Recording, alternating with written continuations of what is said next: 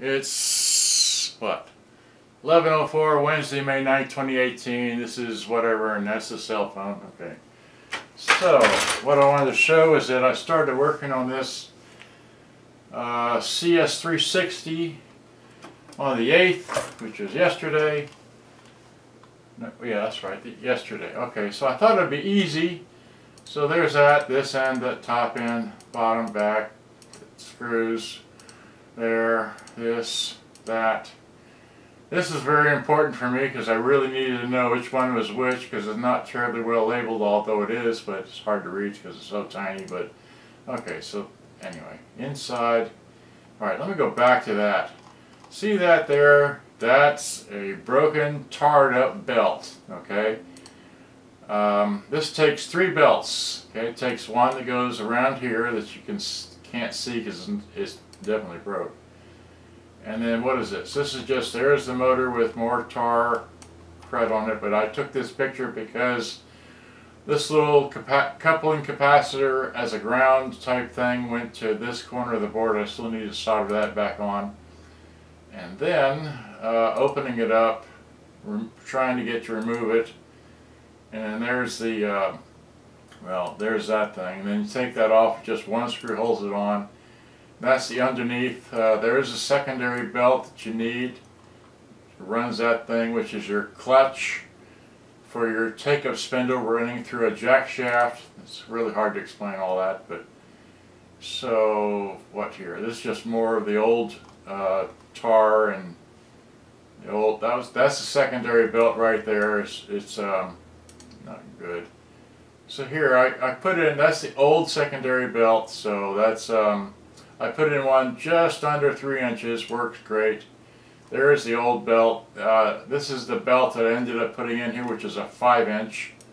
Okay. So then, there are the 2 belts I was going to put in.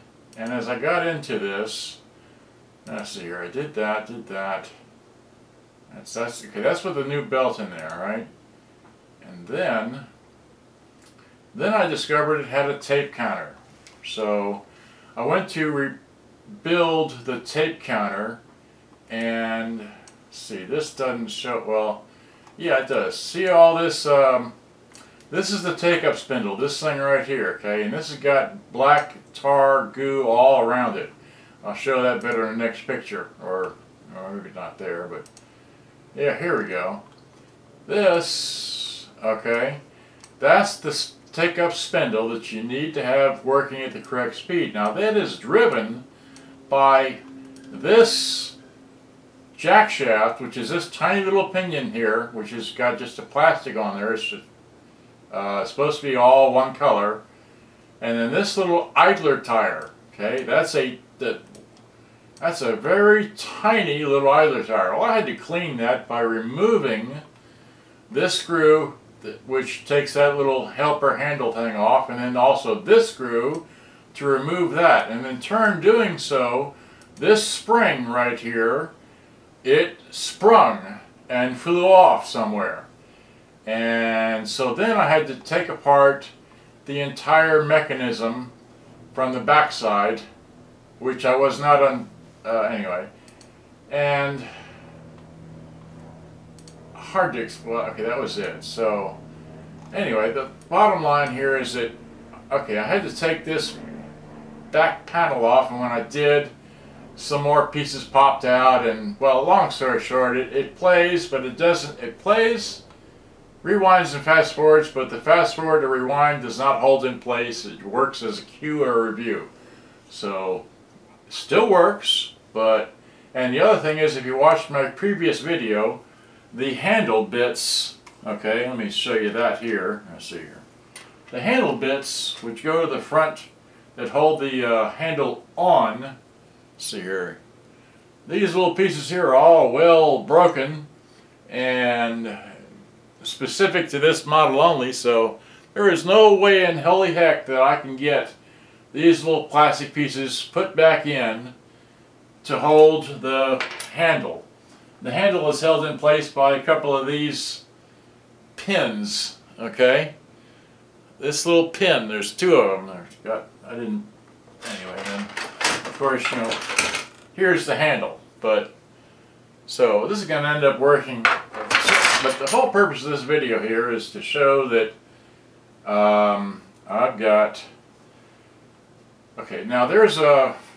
You can't see it in this video, and I didn't take enough pictures of all this, but there is a on some of these radios, like on some of the Sanyos, there is a panel on the front panel of this. Actually, on the inside back panel, there is a, somehow this panel comes off so you can access this thing here because it lines up perfectly with the hole in the back of the in the front of the chassis. If you could take this panel off, you could stick your screwdriver through and adjust the speed of the cassette. You cannot do that on this model because I can't figure out for the life of me how to get that little panel off from the inside back. So what I want to show you here is that I have gotten my happy little, you know, jeweler screwdriver and put it in there, and I've got all the note, and I'll play that for you a few seconds worth, just to give you an idea. Right? So, we can go slow, or we can run up fast.